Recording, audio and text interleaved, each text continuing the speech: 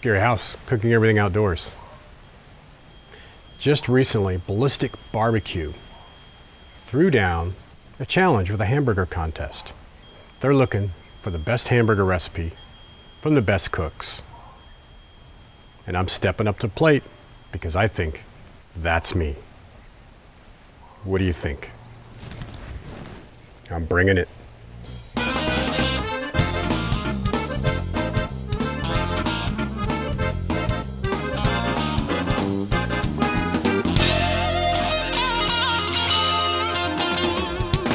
The Outdoor Cook, Cooking Everything Outdoors show. I hope you try this at home. Accepting the Ballistic Barbecue Challenge means I have to come up with my favorite recipe. Wow, it's a can of worms to open up right there, buddy. But I tell you what, I just recently learned how to make the most incredible filet mignon I've ever eaten in my life. And I think I can pull that off with a hamburger. This is my pepper crusted blue cheese chive herbed butter filet mignon burger. This is what we're going to do first. Got to make our butter. Chives. I'm going to need 2 tablespoons minced chives.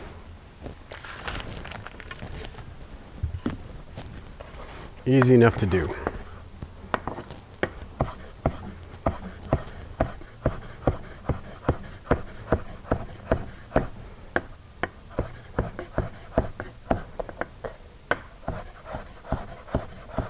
It can be approximate. It doesn't have to be exactly. 2 tablespoons. Make sure your knife is razor sharp. We don't want to crush these. We want them minced. Right there, roughly 2 tablespoons of minced chives. I have 3 tablespoons of softened butter.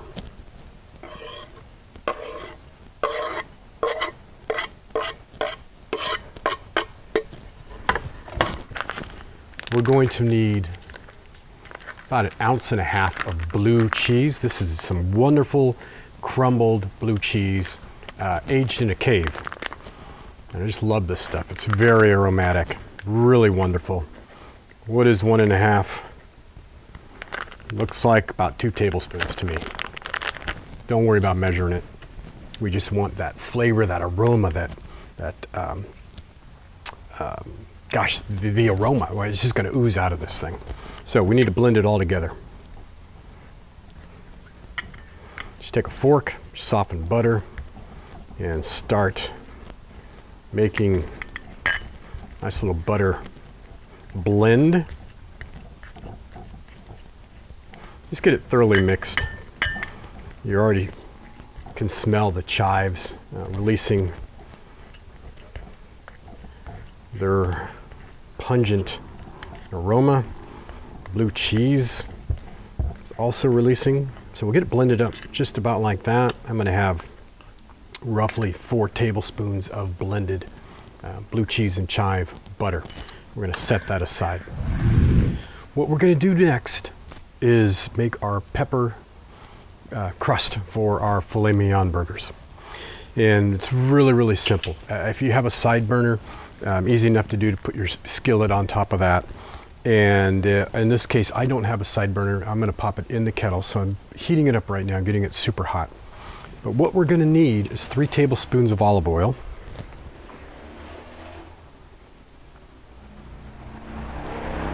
And 3 tablespoons of freshly cracked peppercorns. I'm using rainbow peppercorns, so they get a little bit more heat in my opinion. But you could use all black, and the flavor and the aromas when you're cracking these are just incredible. So what we're going to do is, we're going to temper this taste so it's not an overwhelmingly powerful pepper burn when we eat into our steak. Filet mignon steak burgers. So 3 tablespoons of olive oil, 3 tablespoons of crushed fresh black pepper or rainbow pepper if you have it. So what we're going to do is we're going to put this in our barbecue, and we're going to heat this up until it is a slow simmer. And at that point, it's going to start releasing its fragrances, its aromas, and we're going to just let that simmer for probably 5 minutes, just stirring it a little bit. And then we're going to pull it and show you what to do next. Just want to take a second and show you what it's going to look like while it's simmering. You can see the bubbles. Just basically cooking that pepper. Starting to smell the pepper aromas coming through. That's what we're looking for. We're going to do this for about 5 minutes. Time me. In about 5 minutes, pepper's done. You can really smell the aromas. Now, this is a screaming hot pan. You do not just want to walk in there, reach in and grab it. Double up. Yeah, look at that. Just beautiful. Smells incredible. Now, we've got to let this cool off, and cool off fast. So I am going to transfer it out of this really hot pan before we burn any of it. And we're going to let that cool down to room temperature. Okay. Hot. You can see what we're cooking on. Stone. Let's shut this down. Part 3 is to make our filet mignon burgers. Now, probably up to this point, you thought I was actually going to use ground up filet mignon. No, not on my budget. Maybe yours, and if you do, invite me over. But it's the same concept. We're going for a super thick hamburger. Now, filet mignons are about 1.5 inches to 2 inches thick for a really good one. About like that. And if you've ever tried to cook a hamburger that thick, you run into problems. Typically, you get a greasy ball. Uncooked, burnt on the outside, somewhat rare on the inside. Very difficult to do. But with the technique that I'm going to show you, you're going to ace that. You're going to be able to present a monster hamburger that looks like a filet mignon. Very cool. So, what I have here is about 1.25 pounds of 90-10 Angus beef.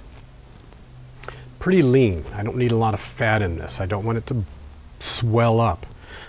So what we're going to do is form 2 nice big filet mignon burgers. Now, I don't want to work this an awful lot. So basically we're going to cut it in half, form it, and then top it with our crusted black pepper. Now, roughly equal portions. So we're talking about 3/4 pound of burger here.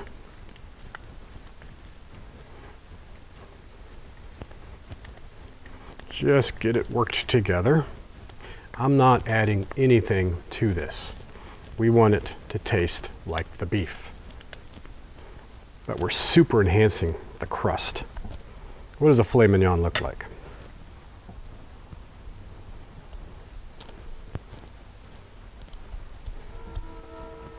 Just about like that. Have you ever had a burger like that? I don't think so.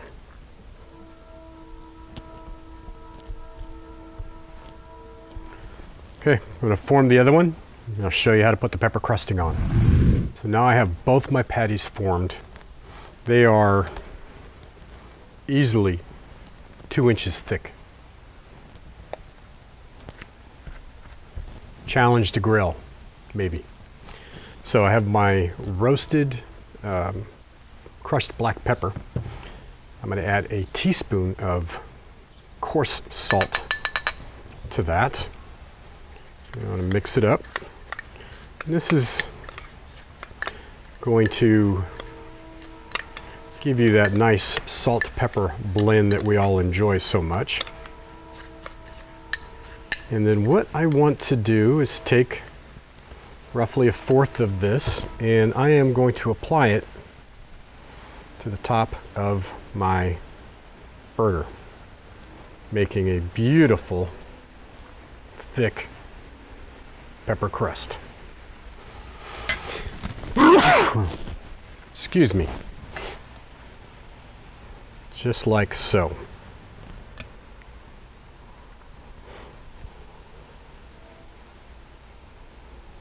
Okay, see where I'm going with this? Now, I'm going to flip this over very carefully, keeping it on my wrap, saran wrap, if you will. Keep the patty formed properly, and put the other coating on there.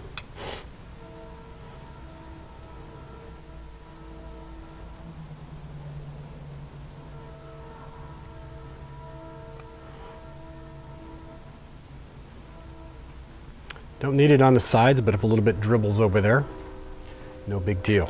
Now, we need to basically press this pepper crusting into our burger.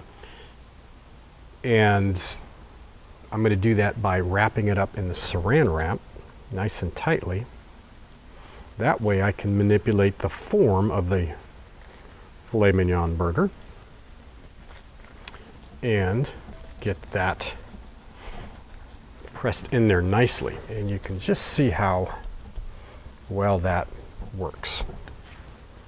Okay, I'm going to do this one more time. So now I have two 2-inch thick pepper crusted filet mignon burgers. These are ready to go on the grill now, but we just can't throw it on the grill. We are going to sear them on the Island Grillstone, and then once we've built the crust up on both sides, I'm going to bake them on a cedar plank to finish it all off. Now it's time to put this on the grill. It was set for maybe 10 minutes while I've preheated my Grillstone inside my barbecue. I've taken the time to soak up some cedar planks, which I'm going to finish my recipe on. Now when you cook filet mignon, you just don't throw it in the pan or throw it in the oven, or really probably not even throw it on the grill, because it's so thick. And one of the tricks with filet mignon is to sear it and then bake it. That's very common in restaurants when you get a really good filet mignon, and that's exactly what we're going to do here right now. So I have a very, very hot stone. I'm going to put just a little bit of olive oil on there. My stone's fairly well seasoned. I'll just get a little bit on there to help with the sear. And we are going to unwrap these bad boys and place them on the grill. What we want to do is sear them for just 2, maybe 3 minutes on each side. I'm just building up a crust.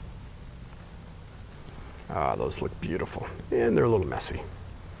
Okay, number 1.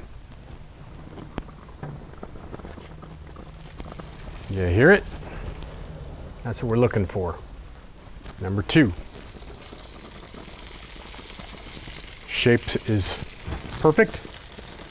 Keep it separated a little bit so the heat will surround it. In about 2 minutes, I'm going to flip it. So our first side's been on about 2 minutes. I also took the cedar planks and put them in there to get them ready. Now we need to flip our filet mignon burger. Kind of tough to get a spatula under there because we could break the crust, so typically what we'll do is we'll go in with a pair of tongs on this. Take a look here. It releases nicely, and look at that. Okay, one more. Very carefully, it's hot. Right there. Nice crust, got some browning going on. Gonna do the same thing on the other side. 2 minutes. All right, done searing the other side. I need to get these on the planks. So you can see, seared on both sides, really, really beautiful. I want to turn my planks over. The cedar aroma that's coming through is just incredible. Now the reason I want to do this is to separate the burger from the searing heat. We'll just take this one and set it right there. This one and set it right there. Let me get that stone cleaned a little bit.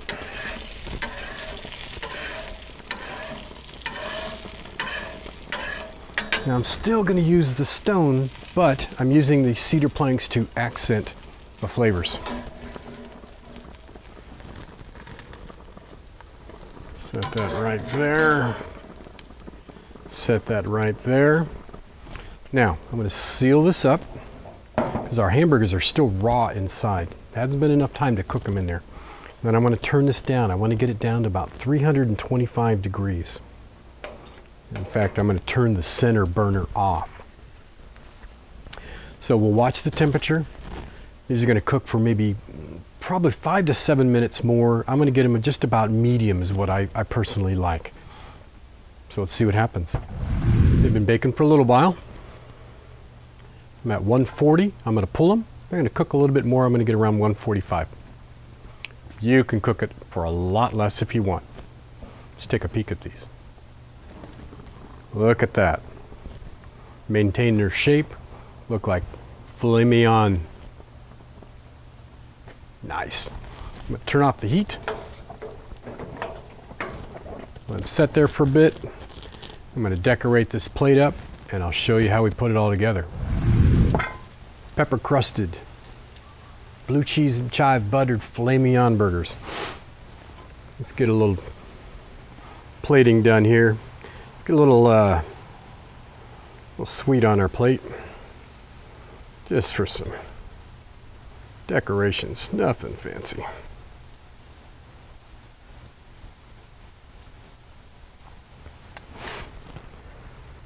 Nice crispy fried onion rings.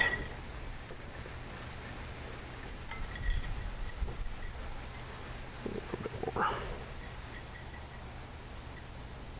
So we got a little sweet, a little crunch. Now we need a little burger.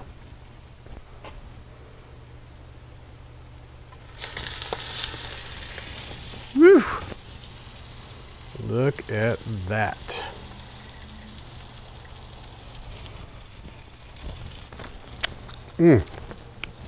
Pepper is just absolutely incredible. Now remember our chive blue cheese butter that we made up earlier. And we just want to get a little topping on there, and that's going to melt into our burger like there's no tomorrow. Well, Ballistic Barbecue stepped up to the plate. This is my creation, filet mignon burger.